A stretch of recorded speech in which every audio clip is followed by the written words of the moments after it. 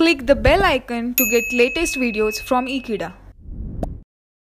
Hello friends, and today we are going to study the new graph, a new discrete time sequence is called a unit ramp sequence. Now we have studied the ramp wave also into continuous time. It similar but in discrete fashion. Discrete fashion means what? The sample or the amplitudes is available only at particular instant of time, and in between any two instants the amplitude is zero. So let's draw this graph.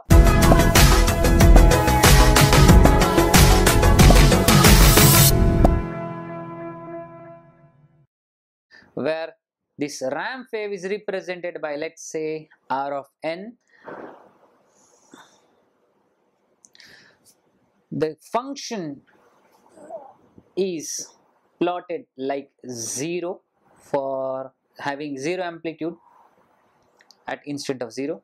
Next, at first sample, as the unit ramp sequence is mentioned, means what? Your amplitude is goes on increasing by one, and how this graph having amplitude, or how this amplitude goes increasing one by one, that we have discussed in continuous time also. Let's just plot this graph. So for first sequence, or at n equals to 1, amplitude is 1. Next, similarly for n is equals to 2, amplitude is 2. For n equals to 3, amplitude is 3. And for n equals to 4, amplitude is 4, and so on. And this will goes on increasing, like for n equals to 5, amplitude is also 5. For n equals to 6, amplitude is 6. And you can see, just look at here, you can say that this amplitude increased by 1, 1, 1, 1, which means the slope of this ramp is 1. If this amplitude is goes on increasing by 2 to 2, means what? For n equals to 0, amplitude is 0, of course, because the slope value we have choose, let's assume it is 2.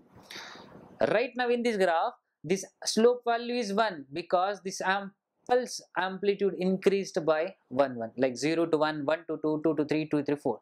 Similarly, if this slope is 2, then this difference will be increased by 2. Means what? At n equals to 0, amplitude 0, of course, but for n equals to 1, amplitude will be 2.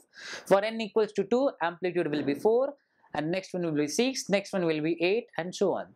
So this slope is much more important while plotting ramp wave. Now, how to plot this, how to write the equation? So r of n can be written like, it is having slope, let's say 1, and it also varies with respect to time, that's why I have placed here n, and for n is greater than equals to 0, but it is 0 for n is less than 0. Reason, I have not drawn anything on the left hand side of origin place. Now you can generate this sequence, as I told you, in continuous time also. You can generate this sequence using continuous time also, or using unit time sequence also. How? So r of t is represented by t u of t in continuous time, whereas in discrete time it is represented by r of n is equals to n into u of n. Understood? So this is the way to represent this continuous time function into discrete time. Just replace all this t by n. So you can obtain the r of n or ramp wave using unit step function. Thank you for watching this video. Stay tuned with Ekeeda and subscribe Ekeeda for next future videos.